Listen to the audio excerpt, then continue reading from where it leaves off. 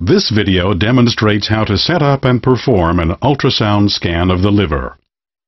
Equipment required includes the following: an ultrasound machine, a selection of transducers, an examination table, positioning aids such as wedge sponges or pillows, a chair, acoustic gel, examination gloves, bed linen and towels, and a sonographer's worksheet. Ask the patient to lie supine on the examination table and make them comfortable with the use of pillows or wedges positioned as required. Put on gloves. Expose the patient's abdomen and apply gel to the right subcostal region from the epigastrium to the flank. Select a transducer of appropriate frequency and confirm the correct transducer selection and preset on the ultrasound machine. Perform a survey of the abdomen and make any necessary adjustments to the machine settings to maximize the image quality.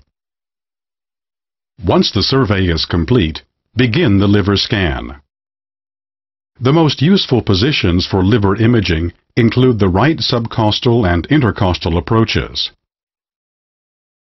Ask the patient to take in a deep breath and hold it. This displaces the liver downwards and improves the acoustic window. Obtain longitudinal images of the liver with the patient in the supine position, taking note of any abnormalities. A series of 6 longitudinal images are recorded by making small incremental movements. Starting from the left of the midline, moving along the right subcostal margin to the inferior border of the right lobe of the liver.